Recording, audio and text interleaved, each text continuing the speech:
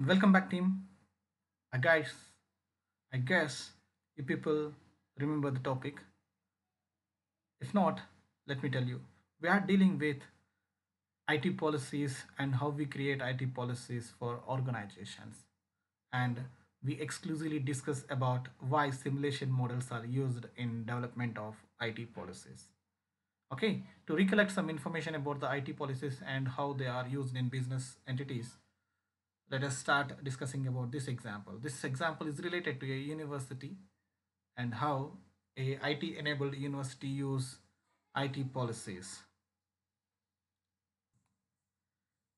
Here if you see, it contains information like IT policy breach emergency management team. Here it contains different types of policies that are related to the IT governance and what are the policies that we should follow and who are the people who are governing these IT policies.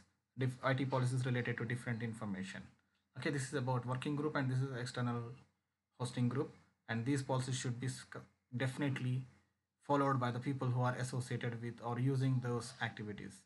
This is the content that for which these policies are defined, and this content will be used by the people who are connecting to the information system.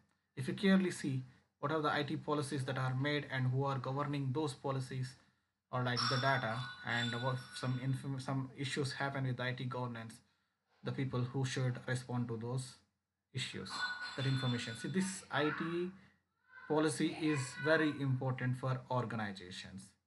Hope you guys understood it.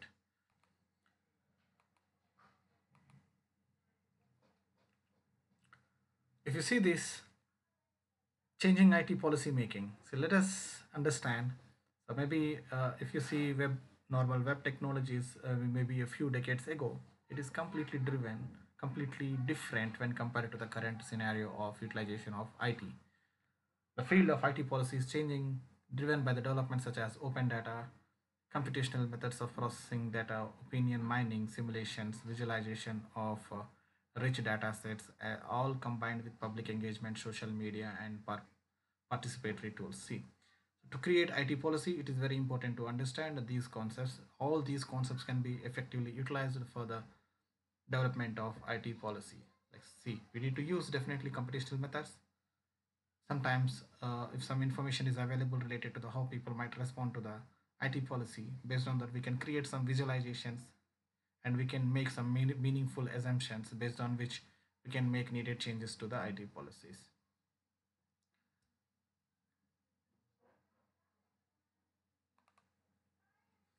Inclusions of some of the excellent features by Web 2.0 and Web 3.0 has definitely improved the way the information technology will be used and increasing utilization of the social networks.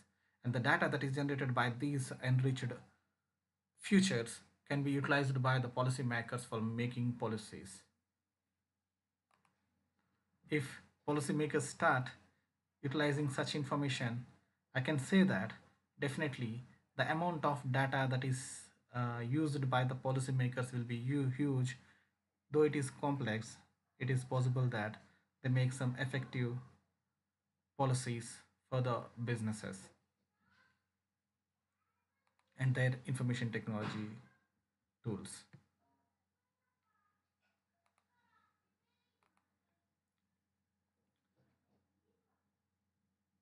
While making policies, it is very important that people make a valid policy and most appropriate and applicable policies, and it is also important that the policies definitely address the complexity of the data.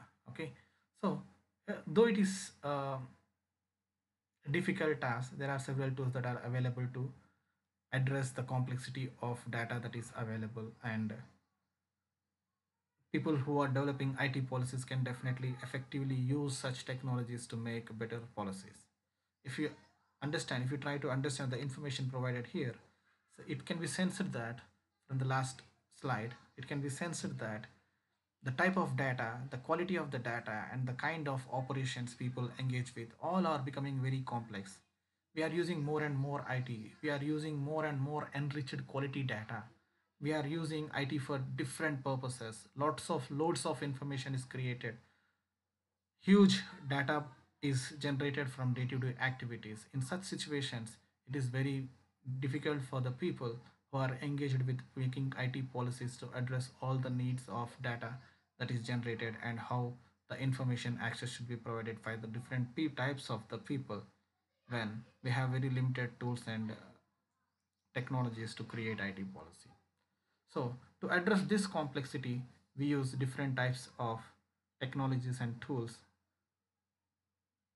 to understand how the IT policy is effectively working to secure privacy and to secure security of the data and other things. Some of the ways that IT policy makers follow to create better IT policies include utilization of agent-based models and hybrid modeling techniques, and using some simulation models like open collaboration and transparency in data, and using some of the social media related aspects help them to create better solutions.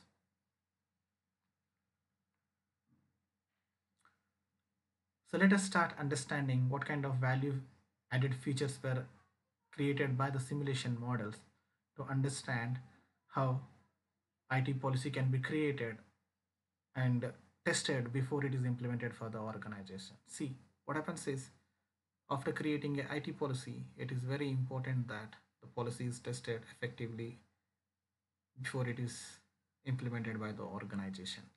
It is not an easy task to test a IT policy in real time because usually it can't be done because without implementing IT policy for the organization, if you implement something like dummy thing for organization, it will become a difficult issue for them to understand who are the participants, are the participants are real ones or not. We don't understand, so it become very difficult. So we definitely need a simulation model to test it whether the policy is working fine or not. Okay, so if you don't test it properly, it might create some problems for the organization, and it can create some flaws in the IT policies because of which security privacy of the system can be compromised. Understood? So this is how we deal with what is IT policy and how it is changing and what kind of tools you can use to create a better policy for the organization. In the next video, we discuss about different types of simulation models and how they are influencing creation of IT policies for the organization.